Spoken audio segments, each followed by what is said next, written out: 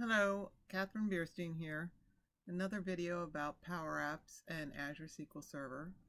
Today I'd like to deal with the issue of large SQL Server tables. I haven't seen any other videos that are dealing with a large data set, so I thought it might be interesting. I have a table here called Clean Data, which has 42,538 rows, as you can see from the Select Max Loan ID from DBO Clean Data. And how I got that in, if you'd like to try this yourself, is I went to a site called 19 Free Public Data Sets for Your First Data Science Project, and I took the loan data from the Lending Club, which was redacted, of course, and I'll put that link in the YouTube comments.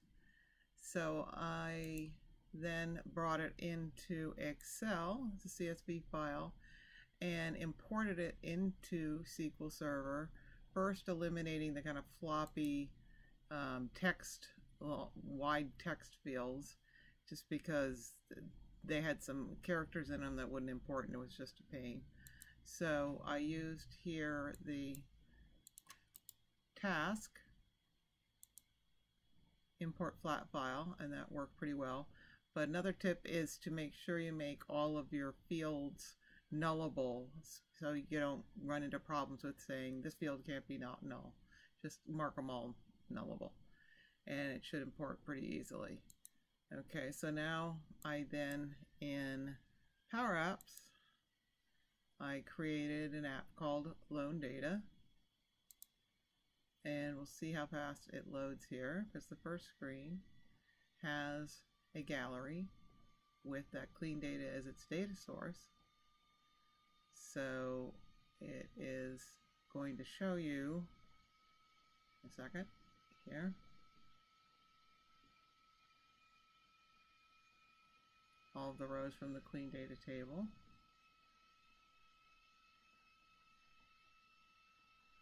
And they come in fairly quickly. You can see here, DBO Clean Data.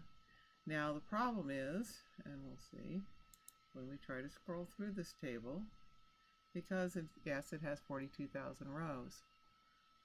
So it does scroll, it's kind of slow, but it actually is moving, which is kind of impressive given that we are in a browser.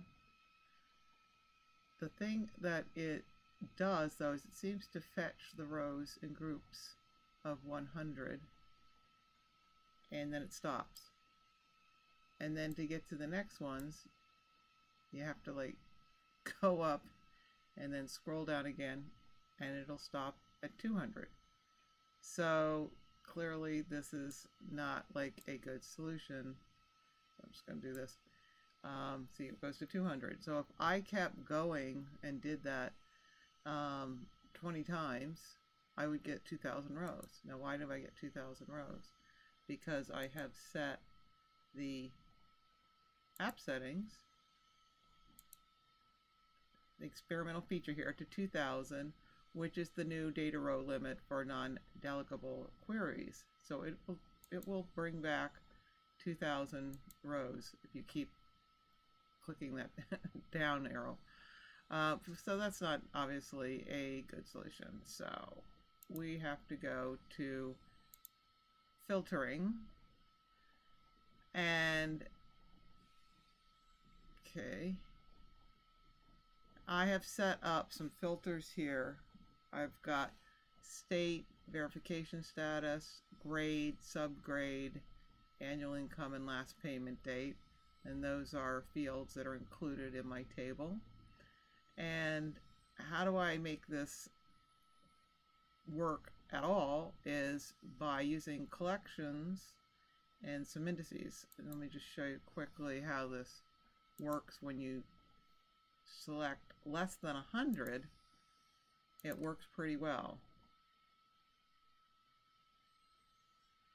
I collect more than 100, I'll show you what happened in a minute. So if I select, say I want it to be greater than 70,000, kind of blinks a little bit, but it works. Okay, so to make this work acceptably, I first, of course, have a primary key, and I made indices for the fields that I'm filtering on. So I've got 5 indices here. Then I make collections so that I have local data to populate these drop downs. So let's see what that looks like. Now this, I wanted to make distinct, just take distinct values for the states and these other drop downs, and then sort in alphabetical order. And that ended up being difficult to figure out what the solution was for that, to nest distinct in these two functions, to nest distinct in a sort function. And I happened across this one blog post. Thank God people are posting here, because somebody came up with the solution.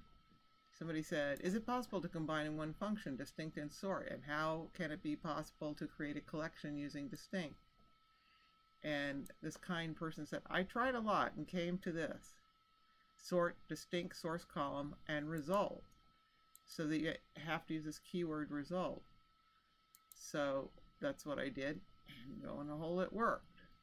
So I end up with collections that say result. Okay. So that's how I was able to use those two together to get collections that allowed me to then populate these drop downs with the collection. Okay, now there's one that's a little different, because I wanted to deal with as many operators as possible. We don't have a large collection of operators in PowerApps. We have, I wish it was something like between, but we don't. We have equals, greater than, in, less than, and, or, not, exact in, which is basically just a case sensitive in, and in. So I used in my items for the gallery filter DBO clean data. I used equals, I used and, I used greater than or equals, and I used in. Okay, now one thing, in ended up being a bit of difficulty. I wanted to use the subgrade, which has a letter and a number, and I just wanted the number. So I had to do a write and say, you know, take, just like if you were in Excel, you'd say write and then comma 1. And I also wanted to sort and distinct, so I wanted to do 3 functions together, and that ended up, I took wasted hours on it, and I could never get it to work with a collection statement, a clear collect statement. So I ended up, I said, well, let me use a view, and then that'll illustrate that views are working now, these days, with PowerApps, which is something new too.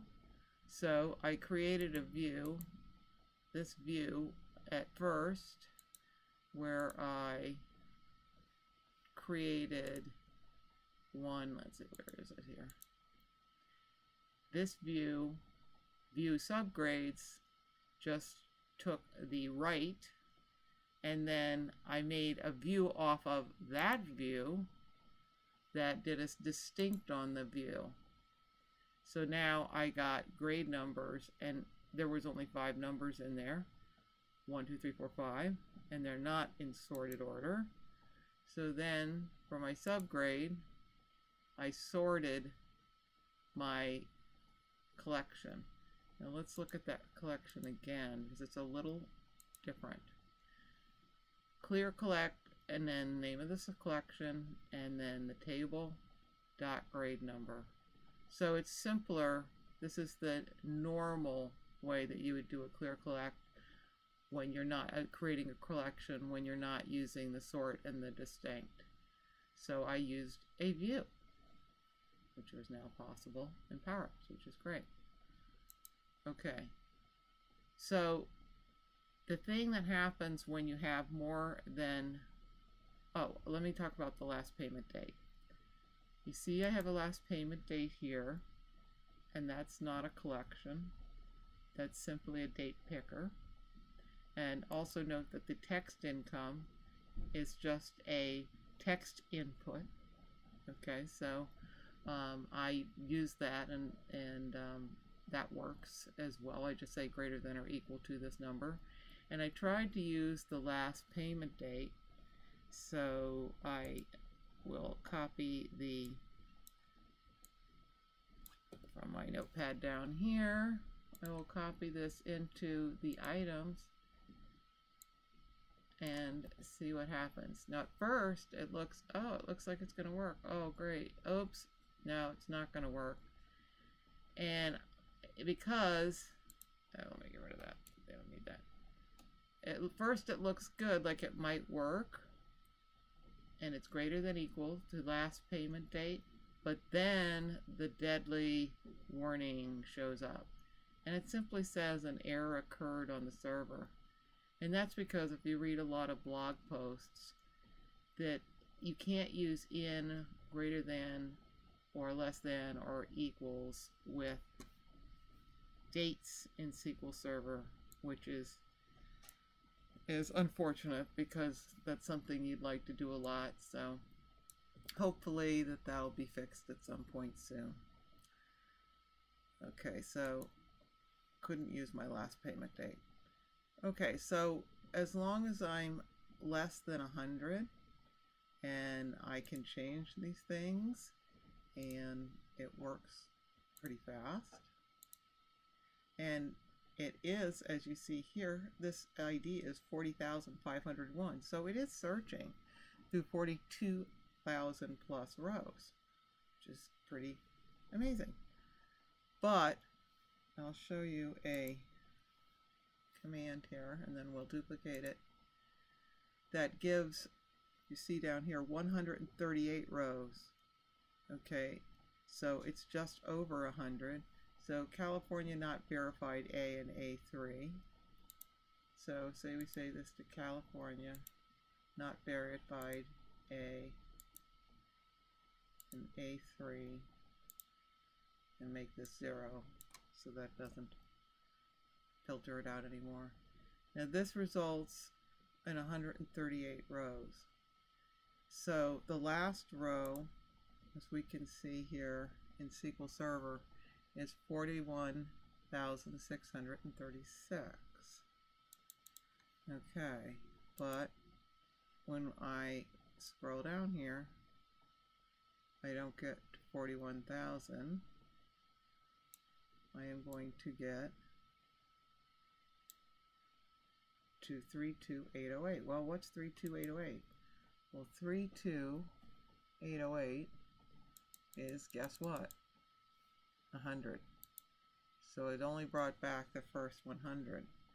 So if I go like this and bring it up and force it to go down, it will actually get down to my 40,000 number, but like I have to manually like do this. So, and there is no command that I could find so far that, you know, where there could be a little action button that would say load more. So I've got some queries out about that, and I hope I can find something that will do that so that people would know, oh, I don't have everything, so I've got to load more. Then it would be useful. So when I find that, I'll do another video, let you know about it. Thanks for watching.